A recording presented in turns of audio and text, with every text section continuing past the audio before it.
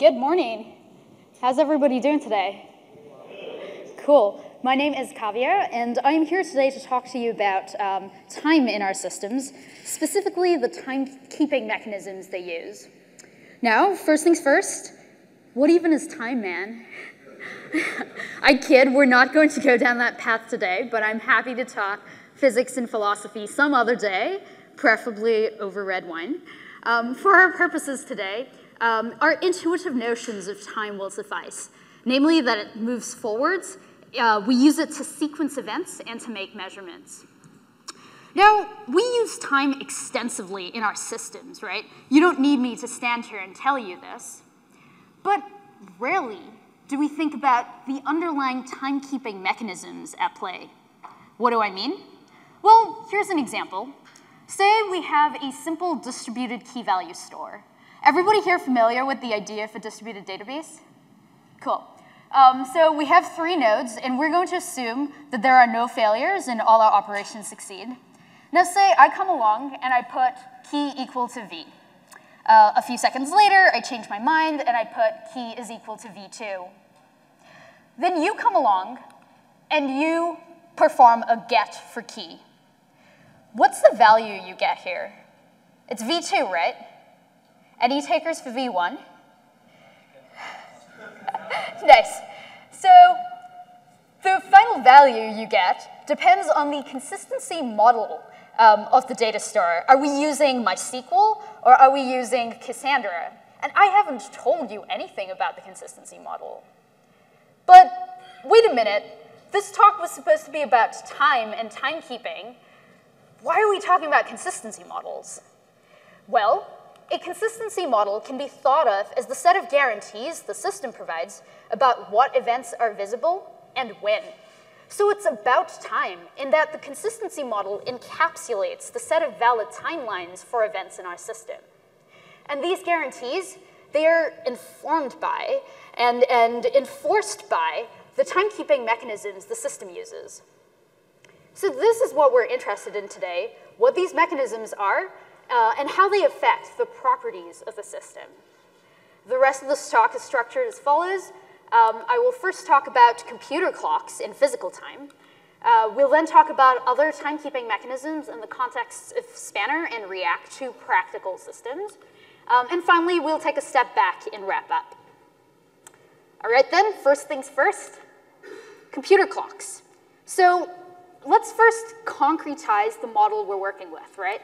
It's a distributed data store, which means it's a data store spread out over several nodes, where the features we care about a node is that each node operates sequentially, and our nodes are separated in that there's no shared memory. They are separated by a network, and they communicate by message passing. Now, the reason we want to use a distributed store is for properties like fault tolerance and scalability for performance, which means our data is partitioned across these nodes and replicated. Okay, so this is the model we're interested in. And our question is, given this is our system, how do we keep time across it? Well, let's see. Our computers have clocks. My computer has a clock. Can we just use them? The party line's answers to this question goes like this, right? Hardware clocks drift. NTP, man, I tell you, NTP. The system clock, it keeps Unix time. But what are the real problems with this? What are the properties we want from our timekeeping mechanism that these don't provide? To answer that question, we're going to delve into the system clock and Unix time to see how they work. An important caveat before we begin, the details vary by pretty much everything, but the details don't matter today. We're after the higher level concepts, and those remain pretty much the same. That said, that's what we will be assuming, a Linux running on an x86 processor. Okay.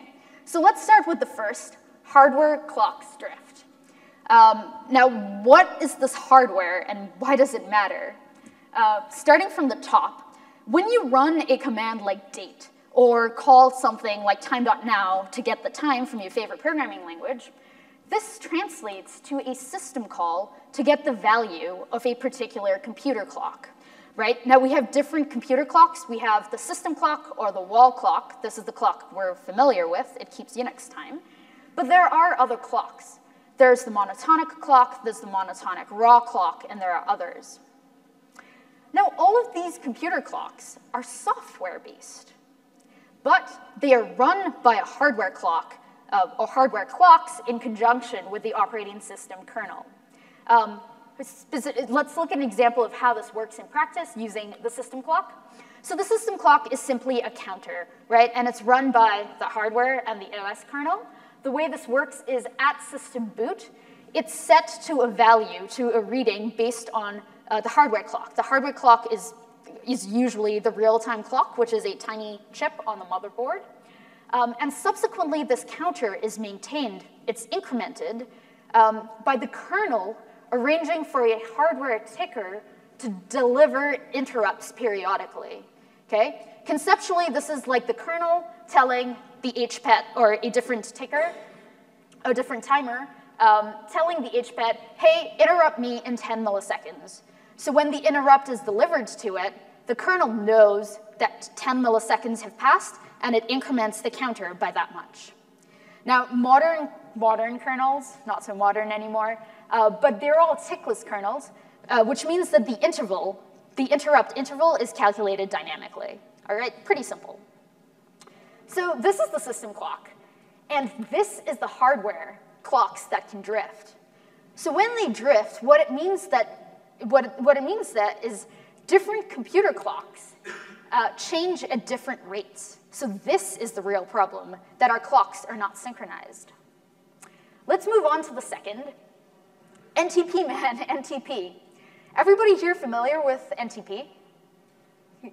Okay, so it's basically a clock synchronization protocol. It tries to make it so our system clocks remain synchronized with a highly accurate clock network. And what's special about that clock network is the hardware that powers it are very accurate clocks, like GPS and atomic clocks that have minimal drift. Now, the way it synchronizes our computer clocks, the system clocks, is it has two modes of operation. It can gradually increase or decrease that interrupt rate. This is called skewing the clock, and this is good. Or it can simply jump the clock. It can simply step it or set it to a new value. And this is bad, because it means our clocks, the time they keep, is can be discontinuous. There are other problems with NTP. For one, you need these trusted and reachable NTP servers. And for another, NTP is slow. On the public internet, it can take up to hundreds of milliseconds, and this matters when you're trying to keep things consistent in a data store. And lastly, let's talk about the system clock, which keeps Unix time. Now, we sort of know what Unix time is. It's the number of seconds since epoch, which is some point in time defined with respect to the UTC time standard. The other property of Unix time is it calculates a day as having exactly 86,400 seconds. Okay, so if we wanted to know the 1000th day since epoch, we could simply do 1,000 times that 86,400, and that would give us Unix time. Seems pretty reasonable, except UTC days are not a constant 86,400 seconds. Wait, what? Well, we're going to have to take a brief interlude to talk about UTC. I promise I'll keep it short. The idea behind UTC is somewhat bewildering, right? It's this like messy compromise of a time standard between atomic time, which is kept by atomic clocks, and astronomical time, which was the old school way of calculating time based on the Earth's rotation. Why do we want a time standard in between the two? Well, they both have nice properties. Atomic clocks are very regular, very stable, but astronomical time has the nice property of matching up with the Earth's rotation, and I'm told that this is nice for certain aspects, like navigation and astronomy, unclear. But anyway, UTC, so UTC decides to be based on atomic time, and periodically adjust its time to sync with the Earth's rotation. So far, it doesn't sound too bad either, until you learn that the Earth's rotation gradually slows down with time. So over time, an Earth day takes slowly longer than 86,400 seconds. And so to compensate for this drift, UTC does this remarkable thing of adding a second. Every now and then, typically at midnight, UTC inserts what is called a leap second, which you may have heard of. It caused a recent Cloudflare outage that was quite large. But how the leap second works is from going from 11:59:59, the time jumps to 11:59:60, and then goes to midnight. Okay, end of interlude, back to Unix time. So UTC can be either, a UTC day can be either of these seconds long, but Unix time, kept by the system clock, doesn't know how to represent this extra second. But in the long run, we want our computer's idea of current time to keep up and remain aligned with UTC, right? We don't want it to have its own sense of what the time is. So what does Unix time do? Well, in the case of a leap second, Unix time simply waits. It simply repeats a second, which means the time kept by our system clock is not monotonic. So this is the real set of problems with using computer clocks. Computer clocks across different computers do not give us synchronized monotonic time. Why does this matter? Well, let's see with an example. Say we have two nodes. So all my representations in this talk are going to be space-time diagrams where time moves from left to right, and our perspective of a node's timeline is represented by those horizontal lines. And events against the system are going to be upwards and downwards arrows, okay? It's pretty standard. Okay, so two nodes. Now say I come along and I put key is equal to V, but node 1 is unsynchronized. It's a fast node, so it timestamps it with 150. A few seconds later, I perform another put that ends up in node 2. I put keys equal to V2, but node 2 maybe has the right time, maybe it's slower, but it timestamps it with a lower version. So although I have a newer version of data, it's timestamped with an older timestamp. So not only is our system inconsistent now, we're pretty much done for. Game over. We can never reconcile this inconsistency, right? Which is why, and that brings us to the need for other timekeeping mechanisms.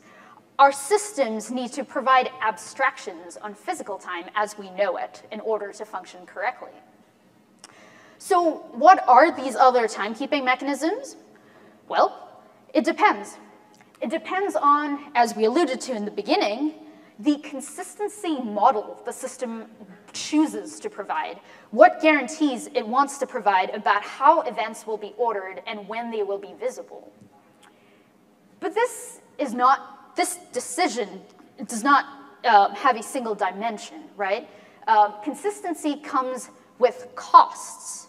For one, you have availability costs, right? Availability is the notion of, very informally, how responsive the system is.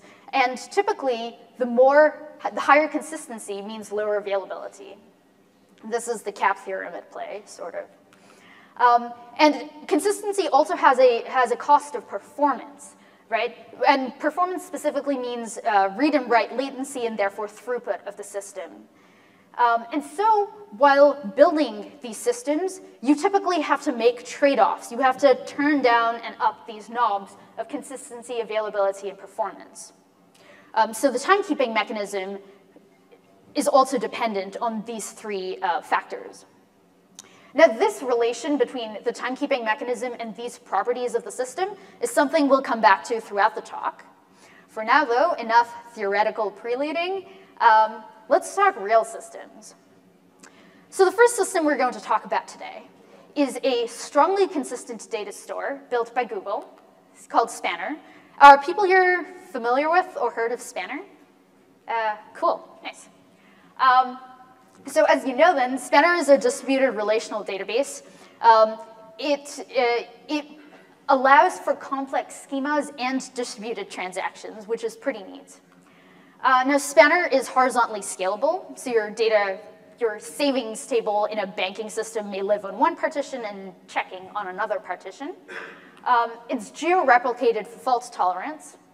And Spanner really cares about being performant, right? And this is an important design consideration to note. And finally, the consistency model Spanner provides is a very strong form of consistency called external consistency. The definition is a mouthful. A globally consistent ordering of transaction that matches the observed commit order. To see what that means, let's just work through an example. So say we have a Spanner setup. We have our savings and our checkings on two partitions. Each is replicated. And the application has a constraint that the minimum total balance requirement for a user's account across their checkings and savings accounts must be 200. Now, at the beginning of the world, my account meets that criteria. And then I perform a deposit into my savings account. This is the first transaction. And then, a few seconds, or maybe a few hours later, I make a debit from my checking account. And this is T2. Now, what do we want from this system? Well, we want it to never be the case that T2, the debit, is visible, but not T1, the deposit, right? This is the essence captured by globally consistent transaction order. What we're saying here is T1 and T2 are transactions operating on different partitions of the key space, and yet, despite that, we want them to be ordered in the order observed by me, external to the system, to the commit order that I observed. Now, why is this complicated, or why is this tricky? Well, imagine one partition is in the US. So T1 goes to the US partition, and T2, that partition is in Europe. So T2 ends up in the Europe data center. And the auditor for the bank, say the bank accounts balance police, is sitting in Europe and checking balances meet that criteria. Now, you would think that if they hit the Europe data center, it's entirely possible that they might see T2 before T1. And we don't want that to be the case, because then I would be in trouble and the system would be incorrect as per its spec. So that is the idea of external consistency. Okay. The other thing we care about is performance, right? You can imagine one way to provide external consistency by just putting a giant lock on the entire database. But that would sort of defeat the purpose of a distributed database. So what does this have to do with time again? Well, taking those lofty goals and translating them into our set of requirements, what we're saying we want is a consistent timeline across replicas. We want to be able to order transactions across partitions as well, and we want this order to correspond to the observed commit order. If we are able to satisfy these three requirements with whatever timekeeping mechanism we choose, then we obviously get the desired consistency guarantees. We also get the desired performance. Now, we're not going to go into this detail in this talk, but what it allows us to do is implement things like reads from replicas and consistent snapshot reads. And that's what gives us the performance that we want. All right, so let's start with the beginning, with the first requirement, consistent timeline across replicas. Now, we're not going to talk about this because there's a protocol that we all, or several protocols that we all are, I take it, familiar with, consensus. We can use consensus protocols like Paxos and Raft, three-phase commit, two-phase commit, what have you. We can use consensus to synchronously replicate, and that would give us a consistent timeline across replicas. Let's talk about the second and the third properties, which are more interesting. What we want is we want T1 to be ordered before T2, even if T1 and T2 are across the globe. So let's think of one way to do it, namely using commit timestamps.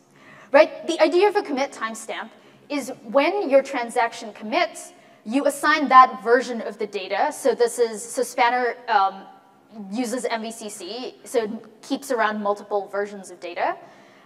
So when a transaction commits, you timestamp that version of that data with that timestamp called the commit timestamp.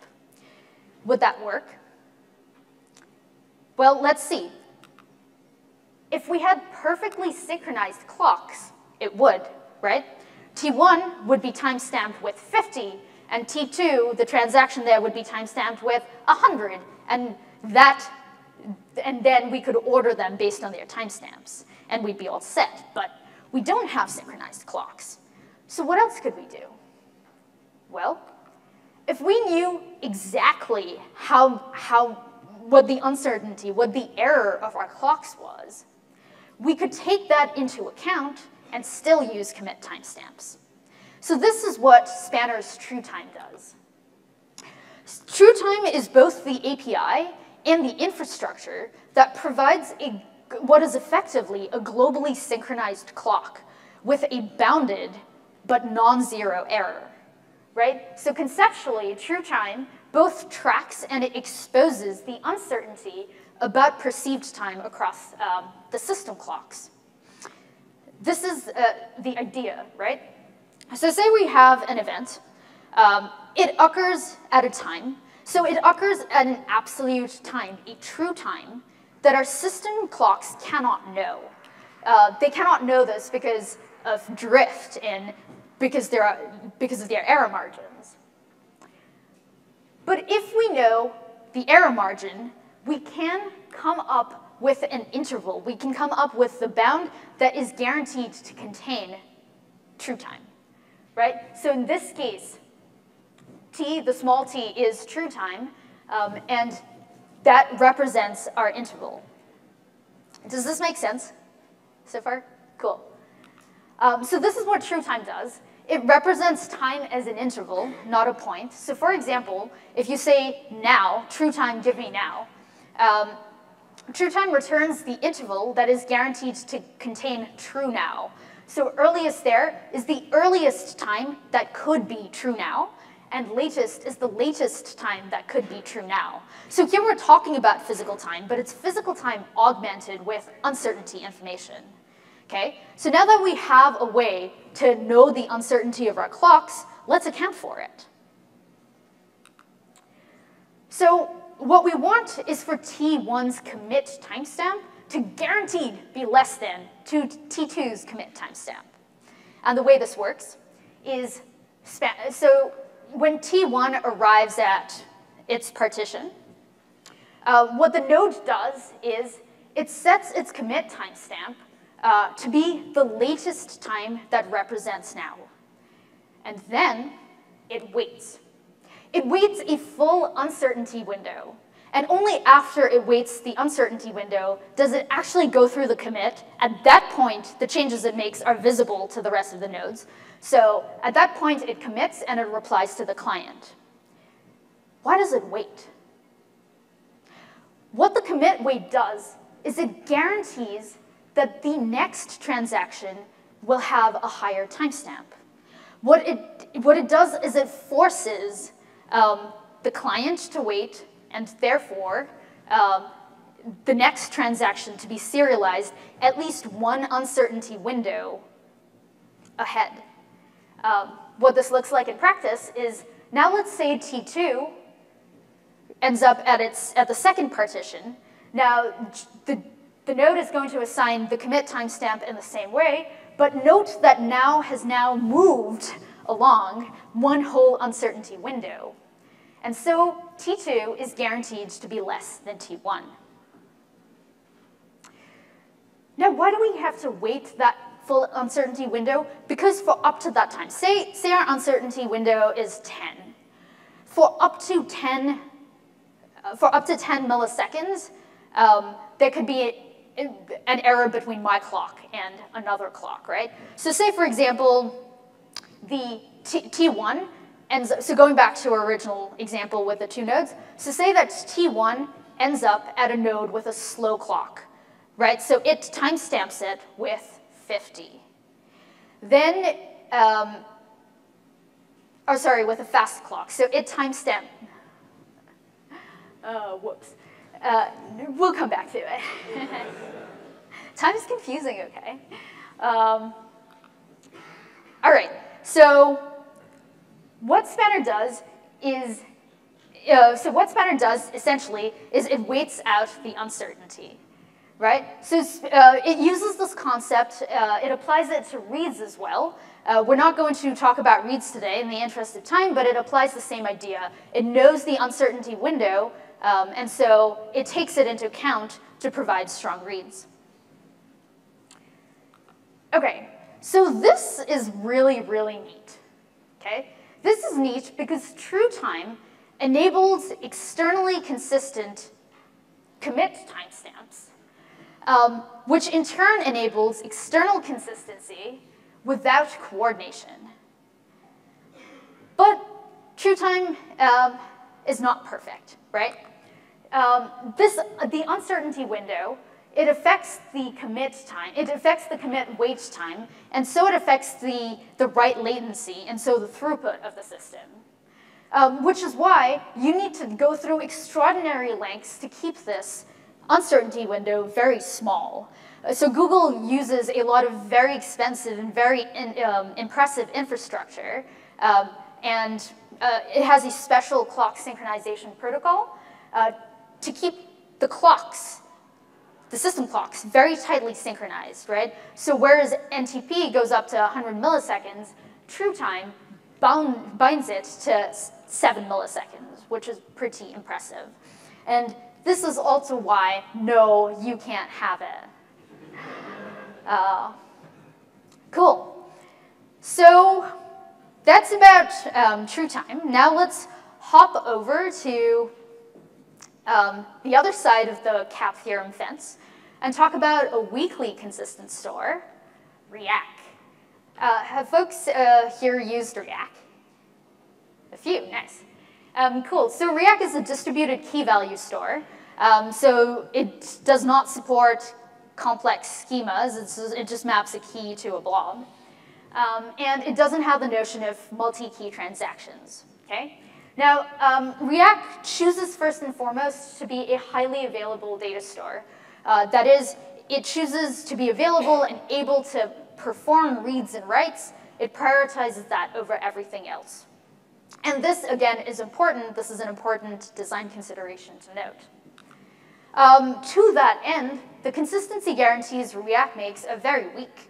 It's the specific flavor of weak consistency is called eventual consistency. And the idea is replicas are allowed to diverge for a period, and they will eventually converge. With an example, say we have 3 replicas. The user comes along and they put cart equal to A. That ends up in node 1. The user subsequently updates the cart to contain D, and that ends up in node 2. Now, for a period, a subsequent get for the cart can return the empty cart if it ends up if the request is served by node 3. It can the get can get a cart with value A, or it can get the cart with D. And this is totally fine. In fact, this is specified by the consistency guarantee the system makes to you. Eventually, though, all the replicas must converge, and they must converge to the last updated value, which is the cart containing D. And this is where timekeeping comes into play, right?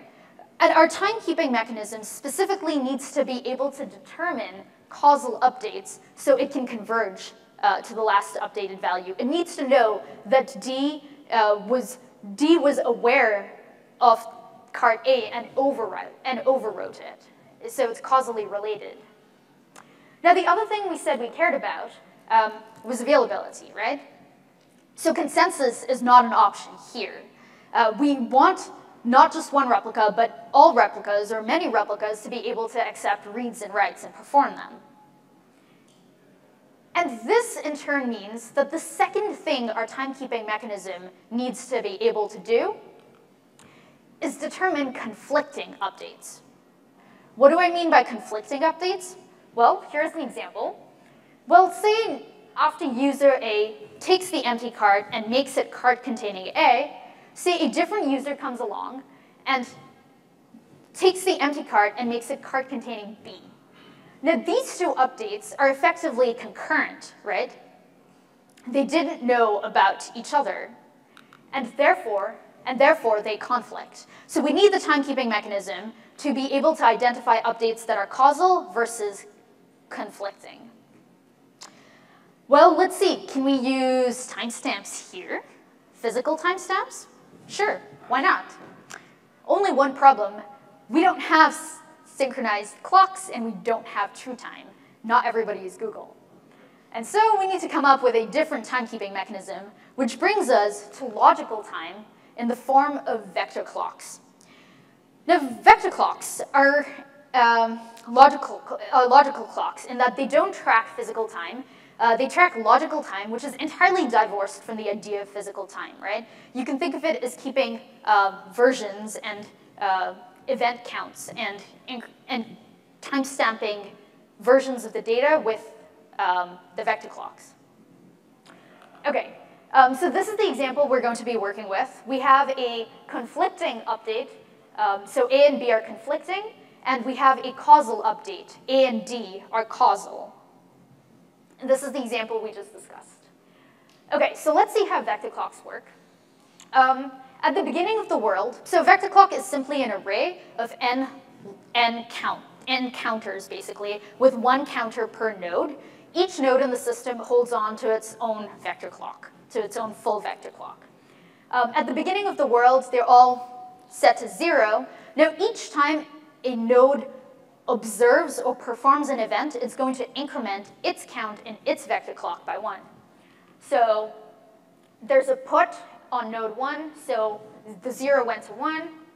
Now node 3 had an event, so the green 0 becomes the green 1. Now node 1 has another event, so its vector clock goes up again. And what happens here, what React does, is a get not only returns the object, the cart, it also passes along the vector clock, the timestamp, in a causal context, which is really just the header of the response. So it returns both the clock and the cart. Now the user is going to put the cart, is going to update it to D and put it, and that's going to end up on node 2. Right? So that's what the user is going to do. And the user, again, React does this where the user sends along the timestamp that was returned to it. What this enables is causality tracking through the system. So what does node 2 do at this point? Well, it's just observed an event, so it's going to increment its vector clock.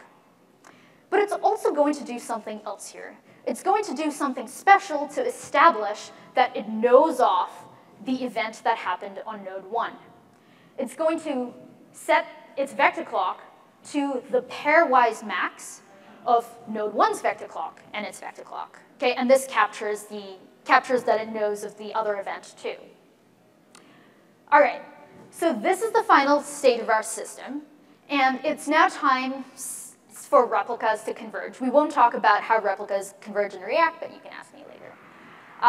Okay, so at replica convergence time, our question is, how do we know what versions of the data are causal and therefore should overwrite older versions, and what versions are conflicting and therefore should be preserved? And we're going to use vector clocks to do this. How do we do that? Well, the vector clock rule is, if X's vector clock is less than Y's vector clock, then X happened before Y. So with an example, let's look at A and D, right? Those are the associated vector clocks. If we do a pairwise comparison of the corresponding elements, we see that 200 is less than 210, and so cart A precedes cart D. Cart D should overwrite cart A. On the other hand, if we look at D and B, we see that 210 is not pairwise less than 001, and the inverse doesn't hold as well, right? So we basically can't order the vector clocks one way or another. And this means, because the vector clocks can't be ordered, it means that D conflicts with B, which matches our intuition, right? So this is also pretty neat. Logical clocks, they give us a means to abstract away physical time and focus on the ordering of events. So they are a clever proxy for physical time. But logical clocks also have their pitfalls. For one, they need to be passed around to preserve that causality chain. And they're divorced from physical time, right? So you can't query react for data based on a physical timestamp that you care about, like you can do with Spanner. All right, so we could stand here and delve into the intricacies of Spanner and React all day. But rather than doing that, I'd like to take a step back to wrap up and talk about what we learned today. So we first started with a discussion of why physical time doesn't quite cut it for our distributed systems. We then looked at two very different approaches used by two very different systems to get around this problem, right? We talked about true time and how it augments physical clocks, how it augments physical time with this uncertainty information to give us timestamps that correspond to the wall clock time, but to give us external consistency. We then talked about a radically different approach to the problem of physical time. We talked about doing away with physical time entirely and coming up with this notion of logical time tracked by vector clocks. And this gives us a means to track causal relations and not worry about time at all, like physical time at all. But these approaches are not perfect, right? True time requires a globally synchronized clock in order to work. And vector clocks don't have anything to do with physical time. Which brings us to an idea that I will have to leave you with, or I'm happy to talk about later, which is hybrid logical clocks used by CockroachDB. It's a fairly new technology, and what it does is it bridges the gap between physical time and logical time. It's pretty cool, and I encourage you to check that. But we are about out of time. I hope you leave today with an understanding of the timekeeping mechanisms used by these two systems specifically, but more importantly, perhaps, an appreciation for the nuances of the problem of timekeeping in our systems. Thank you.